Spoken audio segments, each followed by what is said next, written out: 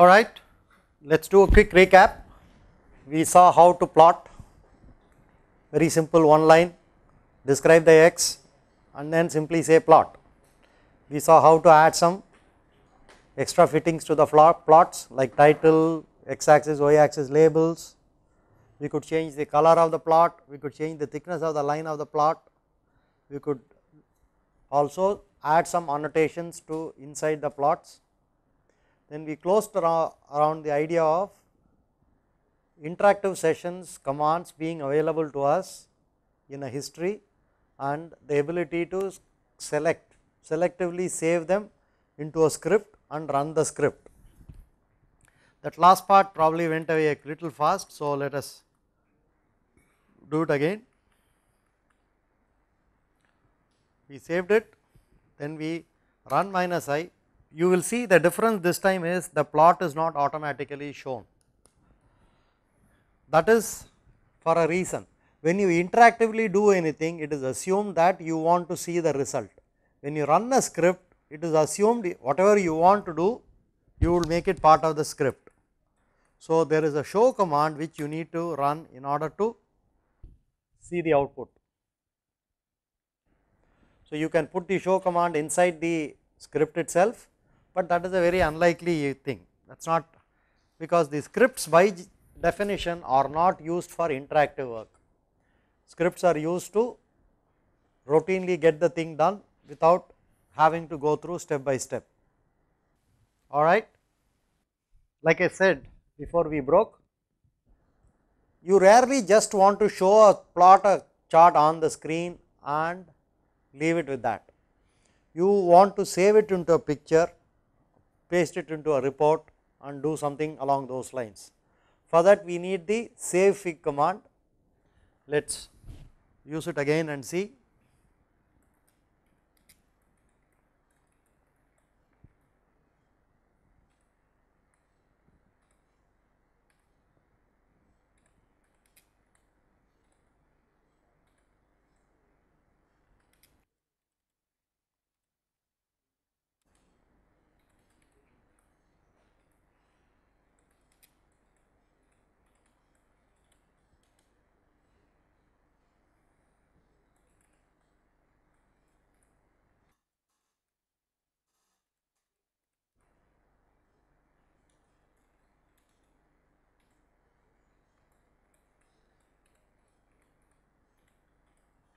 You could have given any name. The type of the file is decided by the extension you give. Savefig can save it as PNG, PDF, PS, EPS.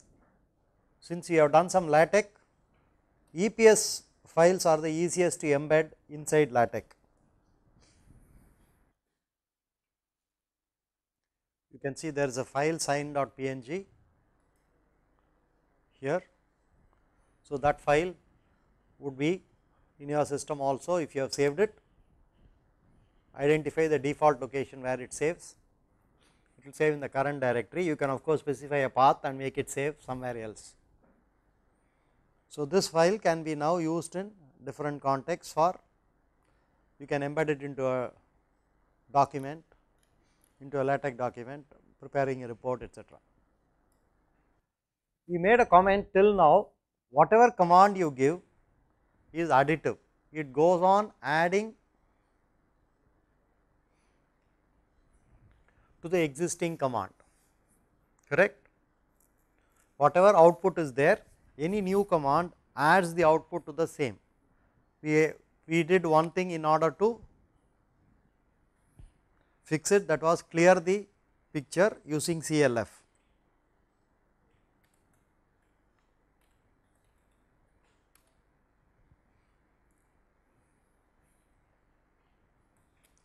Let us take a slightly bad example, so that we can understand what point we are trying to make.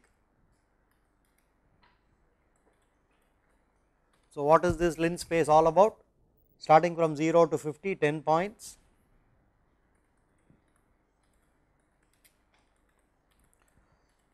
Now, the points are very coarse.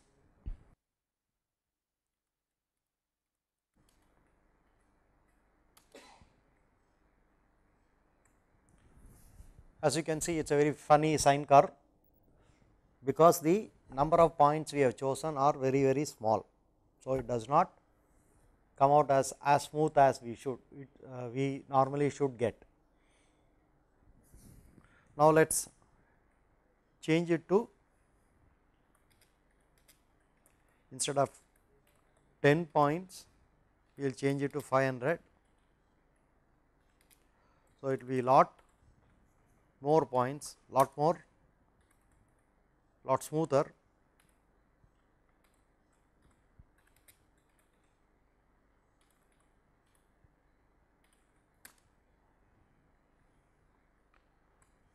But you will find the picture is overlaid. This is the default behavior as you have noted, which is why we could add a title, we could add a label all separately. This is the default behavior of PyLab, to be specific. Often when we have multiple plots in the same picture, we need to explain what each is, which is where a legend comes into play. So, let us use a legend now.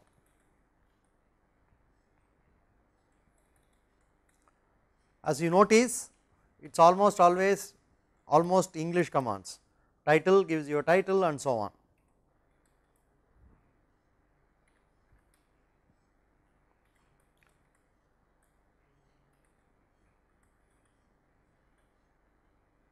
Please note the square bracket. Why is it required? We already know square bracket is a list. Since a legend has to be a list, because there are multiple lines, for each one of them there is to be a legend. So, it is a list, and please note we just said sin 10 and sin 500. Python took care of identifying which one is which. Alright. So, this is the legend. The position of the legend can be changed.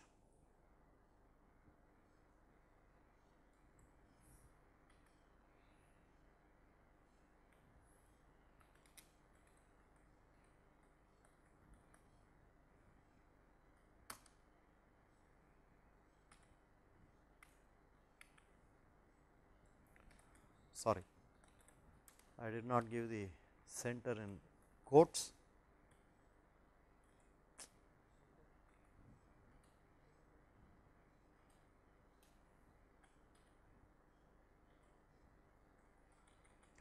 You have to give the center in quotes. You will find now the legend has moved to the center. So, there are different locations you can put it in. Sometimes you do not want two separate, you want two separate pictures, you do not want everything in the same place. For that we have a figure command. Let me clear this screen so that we can.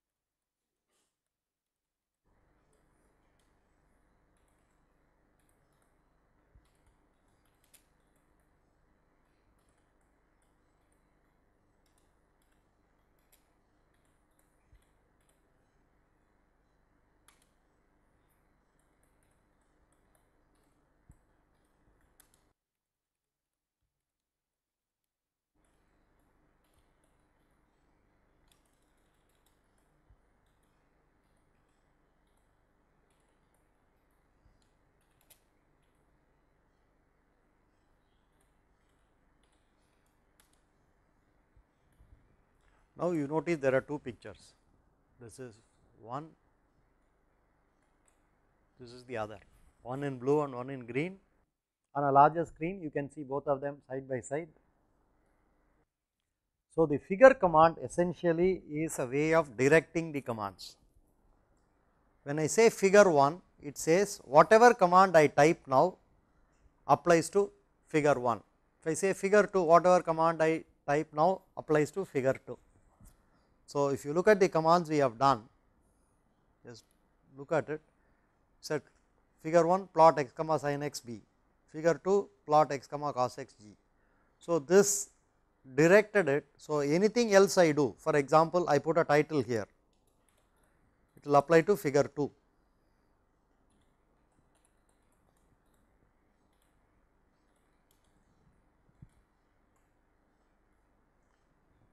Well, the other one will not have a title, because the command only applies to the figure for which you have chosen.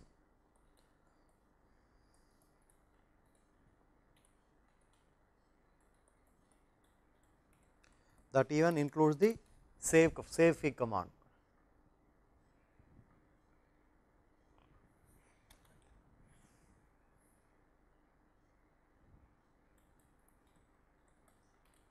Now, switch to figure 1, let us give a title.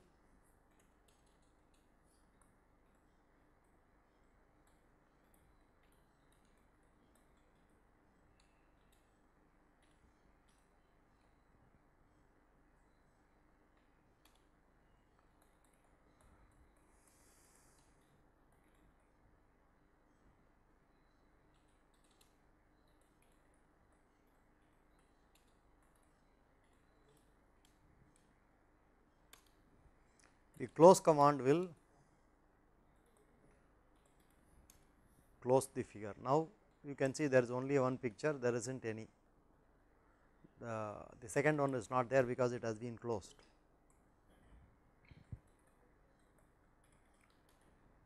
Now, you will not see a single picture.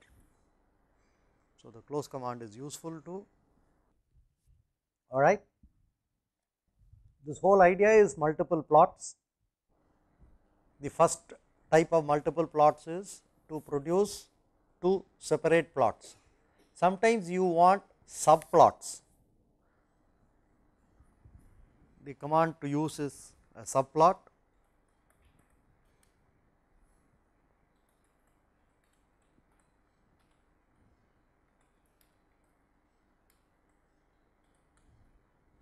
As you can see, it says 2 rows 1 column, plot number 1 to be accessed. Instead of figure 1, now you say, you know what, I want a subplot. There are going to be 2 rows 1 column, and the first one is what I am accessing. When we said figure 1 and figure 2, they were completely separate plotting areas. When you say subplot, it is in the same.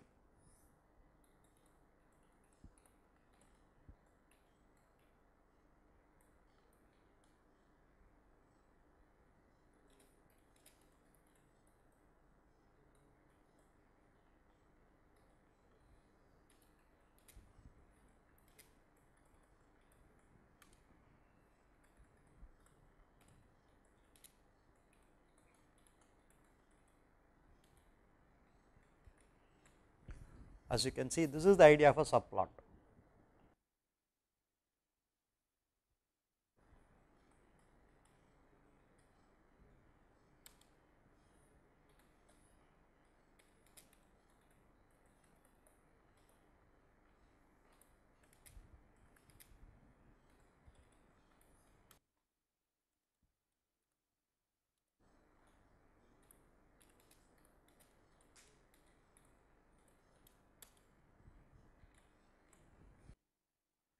You can have 2 rows 2 columns, which will give you 4 different plots and so on as per your need.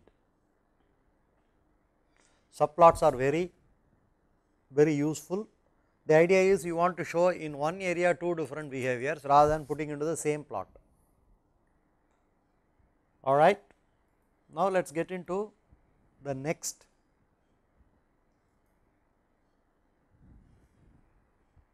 topic in some sense, in the next subtopic, that is plotting data. Till now we have been plotting y equal to sin x, y equal to cos x and so on. Very rarely do we need to do that. More often than not, we will have a experimental data to be plotted. So, the data is what we normally plot. But remember, even though we said we have been plotting analytical functions, we have been plotting data only. It was generated by using an analytical function, still we were plotting using data. What do I mean by that? Let us see what.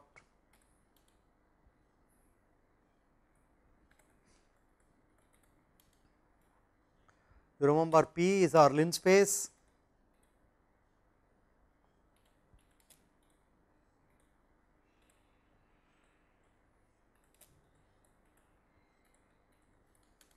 now we plotted P and sin P,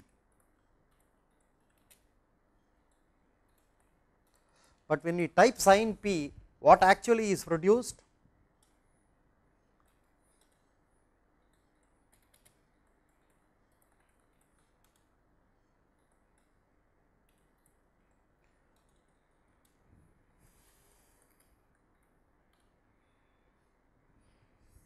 As you can see, it is an array itself.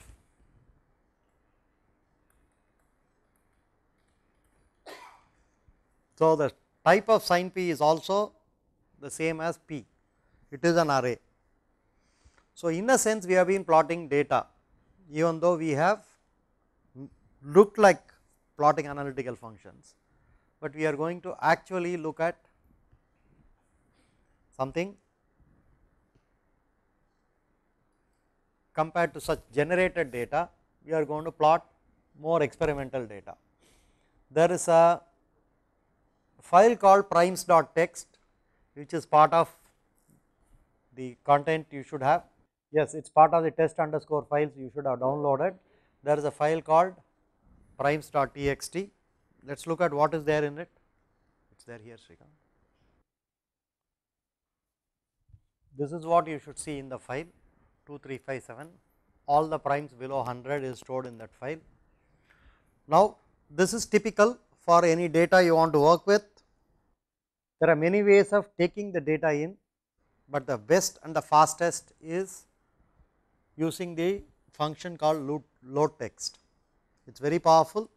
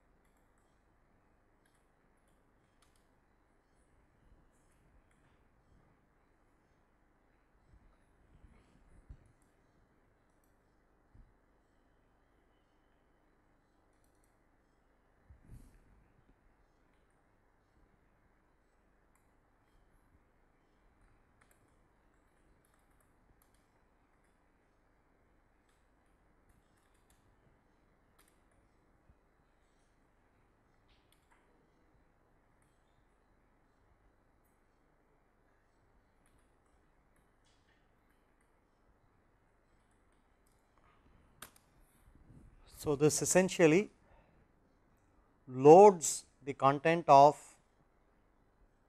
the file primes.txt into that variable primes. So, let us print primes and see what it is. Let us first look at what is its type. It is an array, ND array, as you can see from NumPy, and we saw the values are all floating point numbers,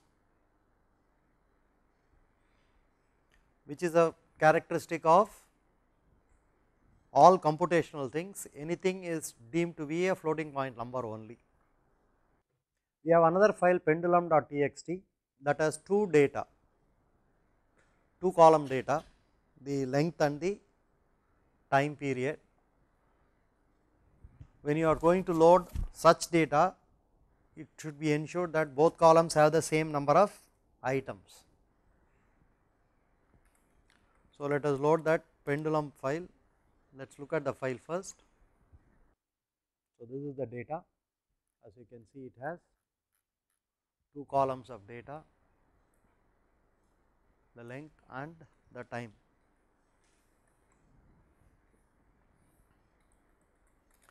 Let us load this.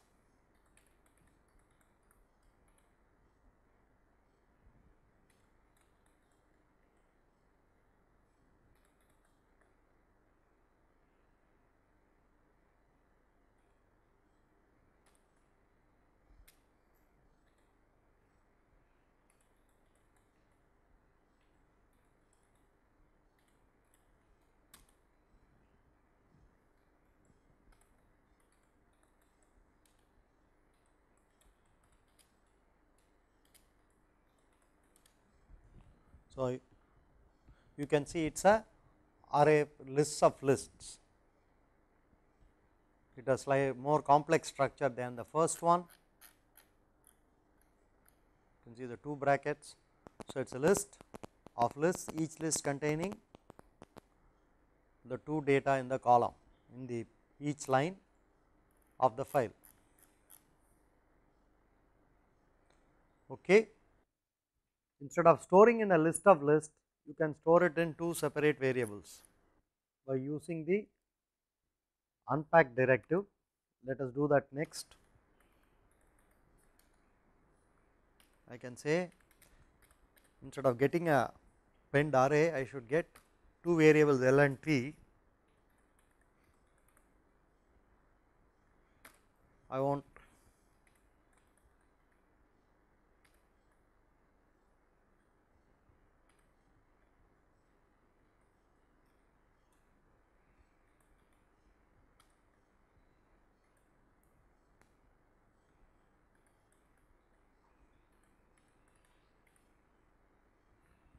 I also have to say in addition unpack equal to true.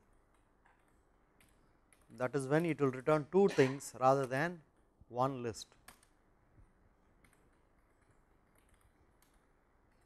This is the command I used. Now, you can look at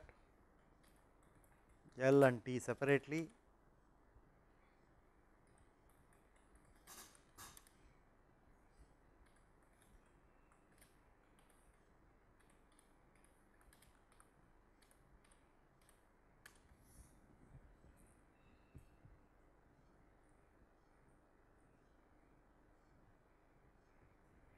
We need to plot L and T square. There is a function called square.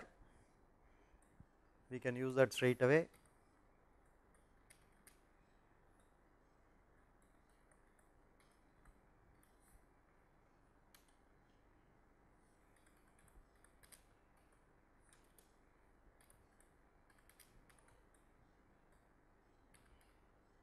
Since this is experimental data, does not make sense to plot a line. We will instead plot with dots. You should get something like this. Try it out. I will give you a couple of minutes. Try out and see that you get this sort of a chart. Please note, if you just plotted, you will get a slightly useless curve. So, a curve is not really useful for experimental data. Very rarely is a curve useful for experimental data. So, you are almost always better off starting with a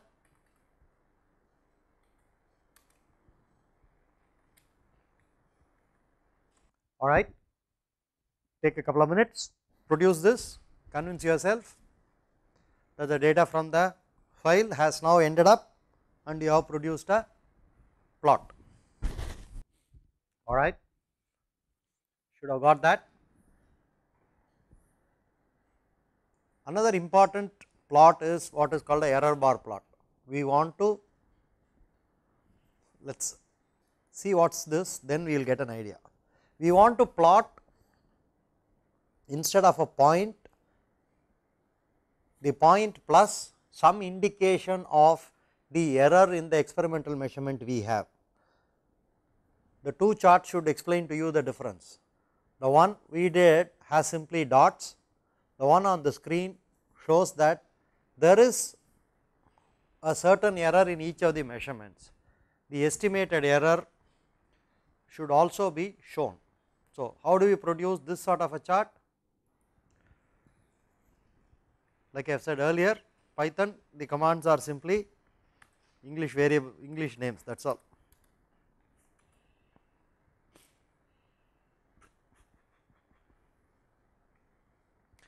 There is another file which contains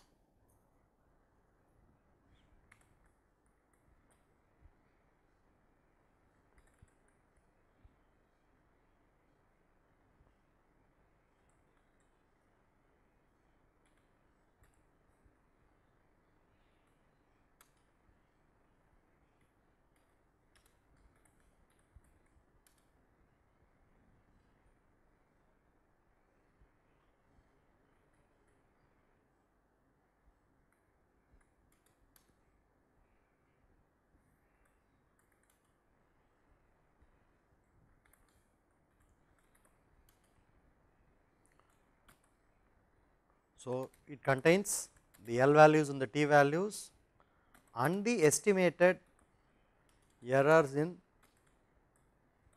the L values and the T values. So, we are now loading this file which has 4 columns.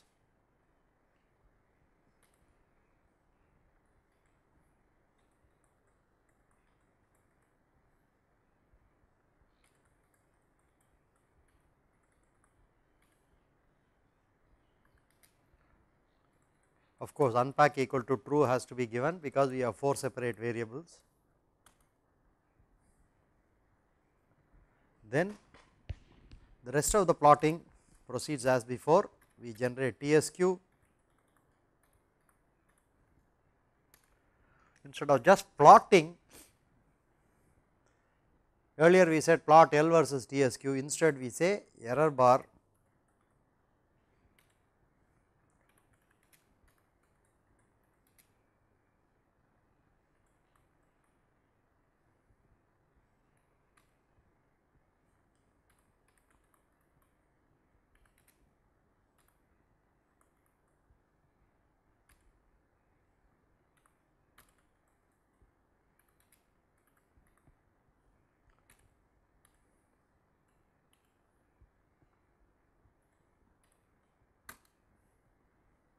and you get this.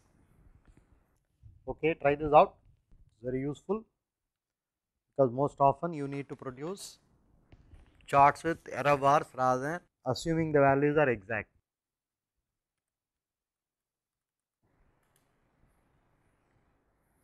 Okay, if you have done,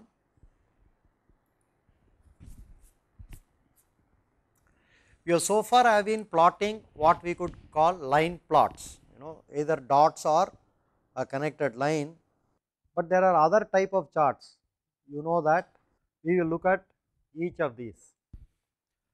Alright, one of the questions asked, I think it is from Rajalakshmi Chennai, is how to load string data. You are just now seeing the how to load data and specify a type in the scatter plot.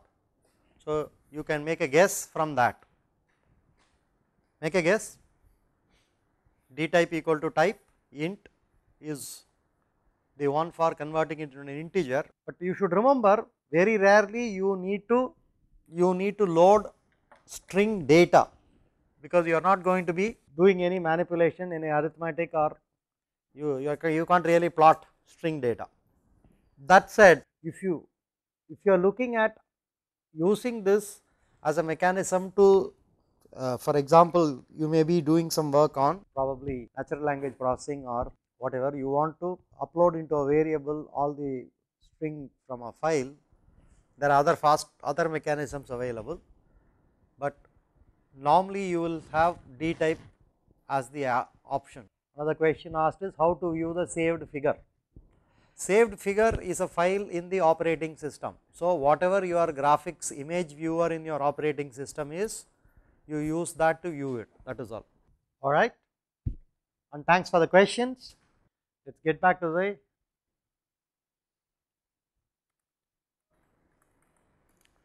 typing in the wrong.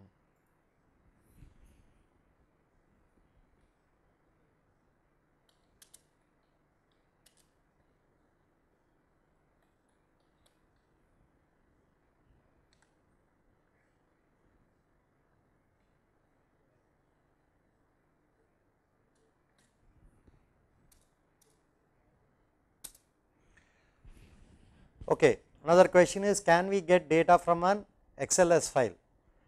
Yes, there are two possibilities. Once again, you can export from XLS into a text file and use this, or there are other libraries in Python available which will allow you to read and write Excel files. You can't do a direct load text from a Excel file. If you want to use load text, it has to be a simple text file. So, the best option is go to Excel and export to, from Excel you can export to a fixed length format or a CSV format, whichever you like. A little bit of work is required in order to move from an Excel data to a form acceptable for load text. But to answer a slightly different question, if you want to manipulate Excel sheets from Python, it is possible. There are two libraries called XLRD and XLWT, which are available to open and edit and even create Excel worksheets. All right. Now, let us go into the simplest of charts, a basic scatter plot.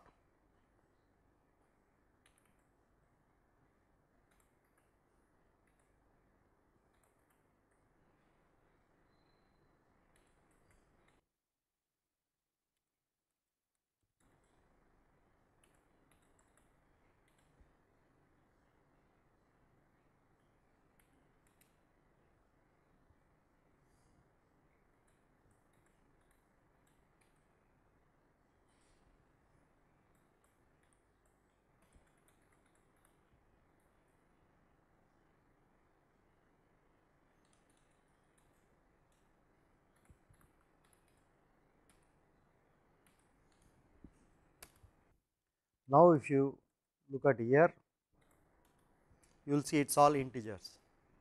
Earlier, if you remember, even though there are primes was an integer data, the answer was shown after we did load text as floating point numbers. This is the way to get integers as integers.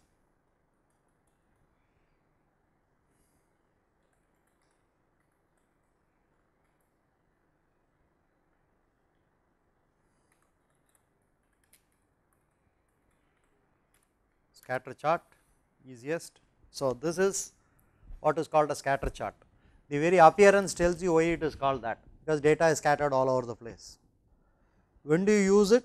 You use it when you want to get a feel for how the data is, whether there is some large trend, you want to understand it before presenting or before making any conclusions, and then deciding on a different way of looking at it. So, this is what we should have got. Okay. We can create different type of charts. A pie chart is not the most appropriate for this, but we will just try to see how to generate one. Once again, in Python it is simplicity itself, just type pi. But like I said, this is not the most appropriate use of a pie chart in this particular case. A bar chart is more appropriate. When you have a time series, a bar chart is more appropriate.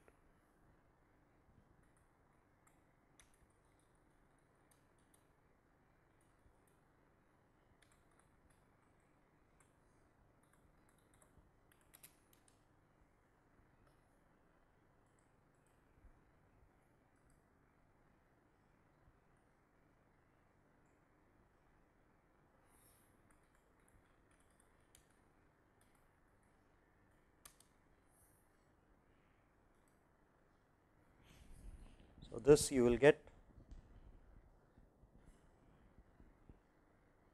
Once again, note the very simple direct bar for a bar chart, pi for a pie chart. Python has always aimed at being a very readable and a easy to use language.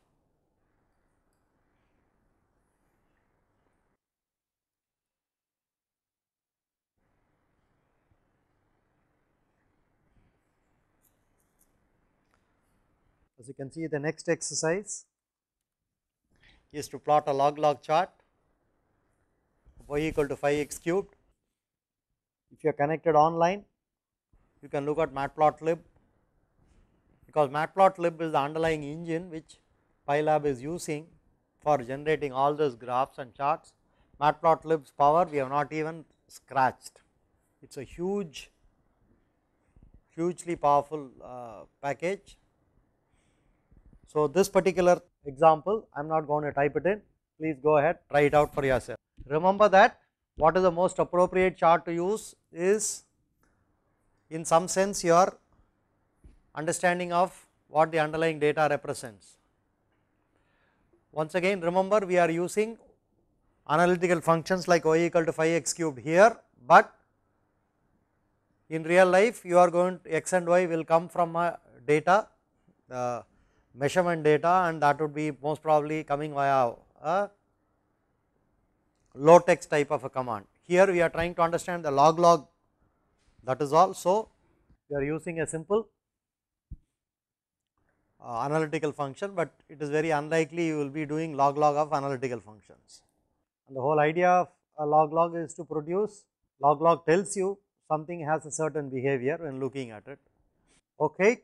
The most important data type for scientific computing in Python is arrays. Arrays look like lists, but you know lists are heterogeneous, arrays are restricted, arrays are homogeneous, and arrays have a very high performance implementation.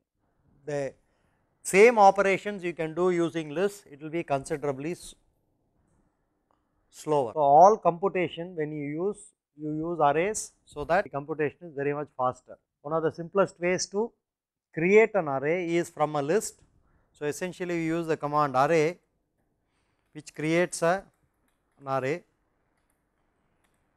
and uses the list as the provider of the basic data. It is important that we distinguish between an array and a list. For all practical purposes they look the same. Arrays are definitely significantly faster any computation. Let us look at the similar to linspace, we have a range command. Let us look at the range command.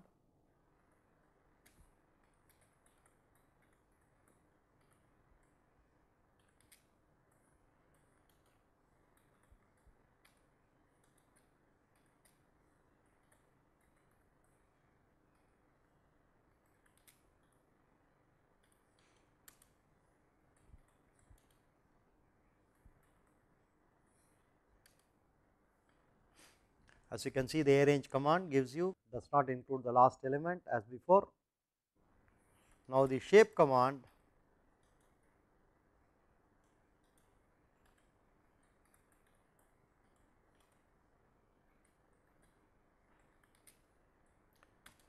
so instead of single set of 8 elements, we say it is a 2 by 4 array. You can see what happened before and after the shape command. Before the shape command, AR2 was a single array, one dimensional array. Now, AR2 dot shape, we said no, we do not want to treat it as one list of 8 elements, we want it to be treated as 2 lists of 4 elements, and we got this. Let us try another example.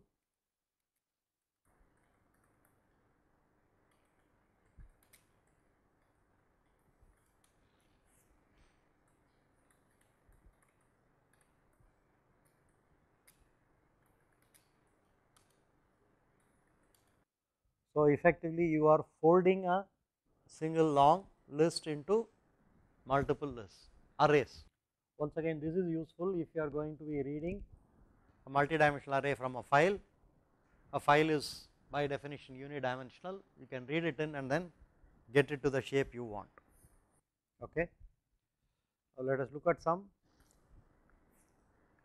special ways to get some special arrays.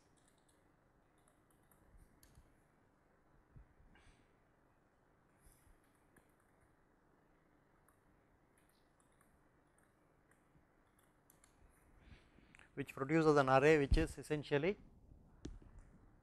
we know what it is, I am sure, it is essentially the identity matrix.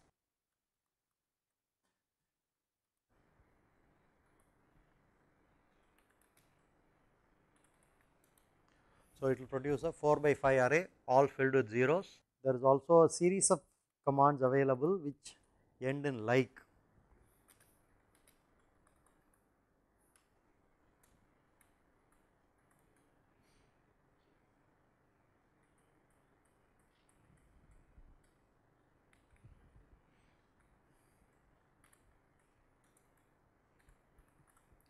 Remember our old friend A3.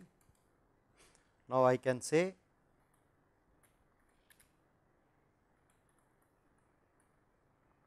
zeros like A3. So, the earlier command he gave was zeros 4 comma 5, that produced a 4 by 5 array with the element 0.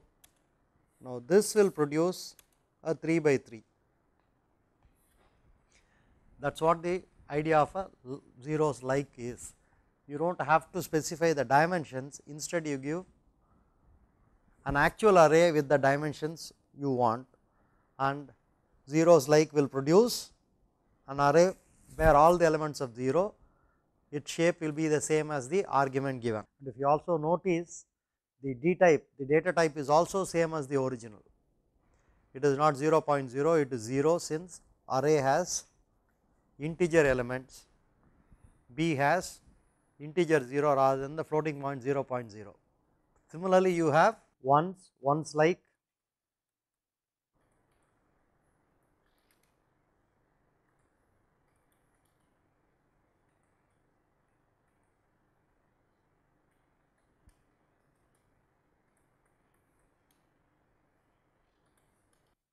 these are useful in many contexts. We will see that how useful they are shortly.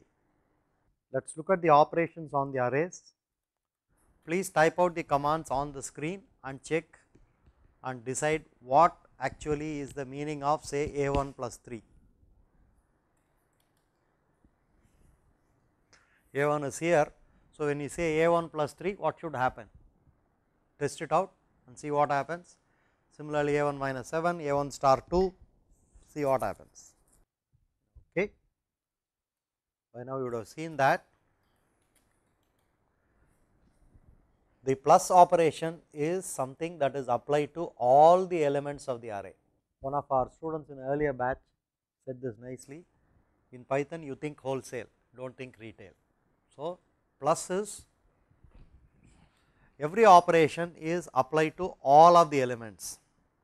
So, if I say A1 star 2, but note that A1 is unchanged.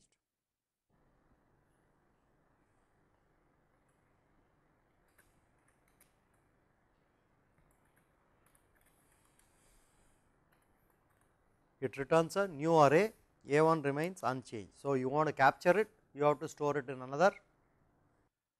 Try out the operations also and see what happens.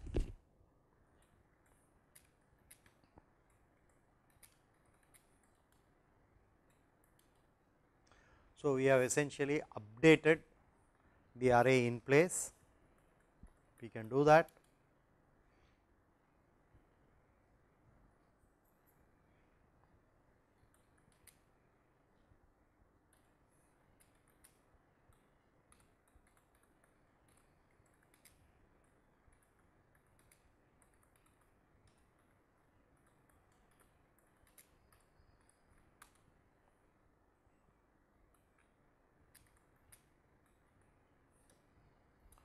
It's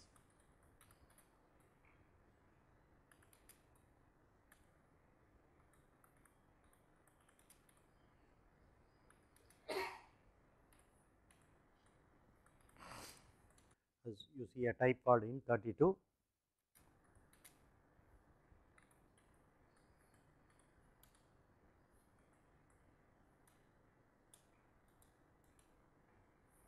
Now, it has become float 64. So far, we have been multiplying by scalars. We can of course add arrays, multiply by arrays, but please note that this is element wise multiplication, that is each element of A1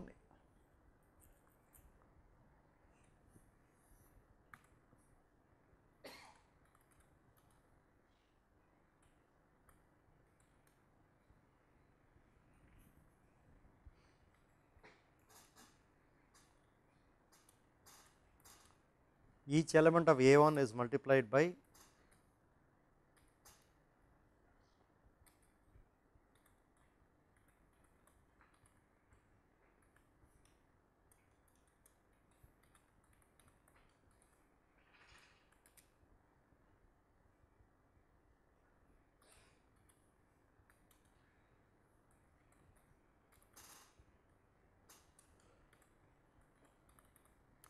so this is A1, this is A2. So, A1 star A2 is element wise multiplication. Of course, you can store it in another variable and capture it and so on. So far, the only real difference you would have seen compared to a list is the operations and the fact that there is an underlying D type. Lists are heterogeneous, so there is no type of for a list. Arrays, there is a underlying type. Now let us do something. How do we access elements? How do we change them? As usual, indexing starts from 0. How do you access an element? Like a list again, A of 2.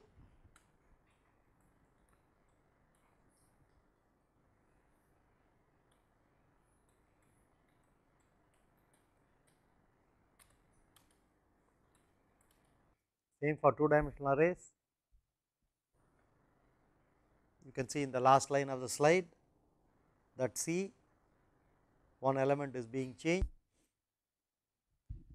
Please type the A and C arrays, because we are going to have more examples using that. I am sure it will take a little bit of time to type the numbers. Alright, so you can access. One of the biggest differences is that you can assign to a row. You can see on the screen, indexing is similar to a list, but there is a very interesting in the last 2 points. You can see that you can say C minus 1 equal to C minus 1 happens to be a row.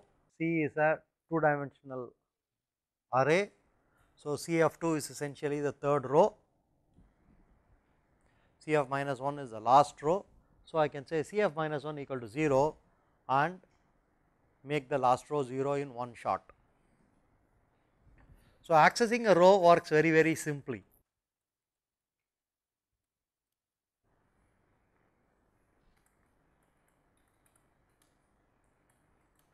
Accessing a row is very simple.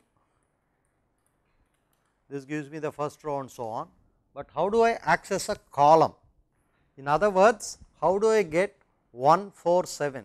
It is easy to get 1, 2, 3, 4, 5, 6, 7, 8, 9, but how do I get 1, 4, 7? Now, the answer comes from the fact that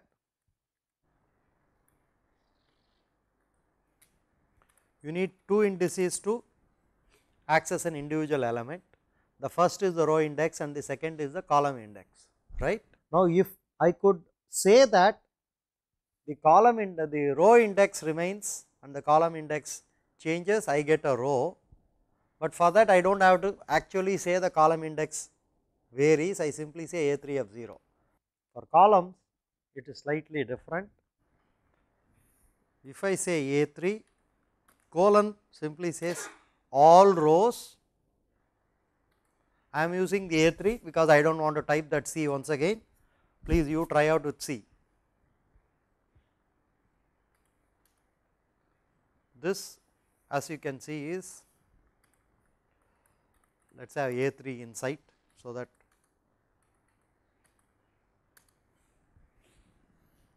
the last column is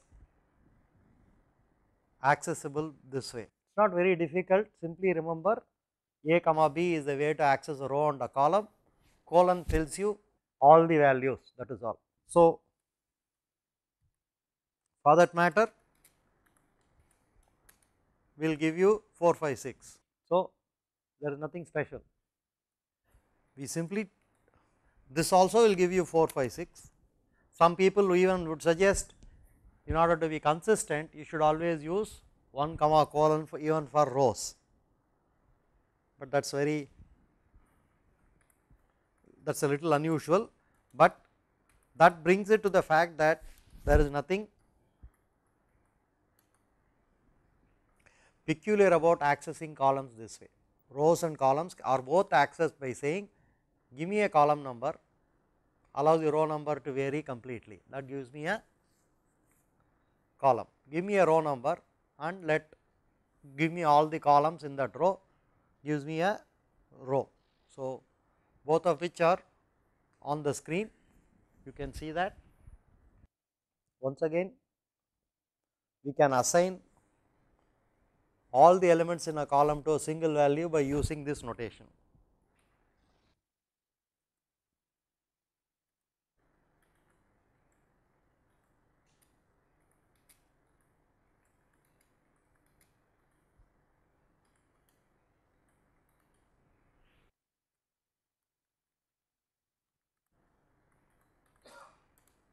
All right. Okay, the next part in arrays is something to do with slicing and how to use arrays for very simple image processing. I do not want to start the topic now, we may not be able to complete it before lunch, plus I want some time spent on any questions from your end. I understood that the programming test performance was rather poor. We are a little disappointed. So, the plan of action is to today's afternoon session after lunch, we will do a review of programming for some time and continue with the advanced Python tomorrow. We are fairly ahead of the schedule in these sessions. As you can see, we have done about 50% of the slides already. So, we will take advantage of that and use the rest of the afternoon for reviewing programming related topics. So, people should come prepared with some questions, anything you want to, when you do not understand, to ask. Let me repeat, we will review programming in the afternoon, but please come prepared with questions, difficulties you have.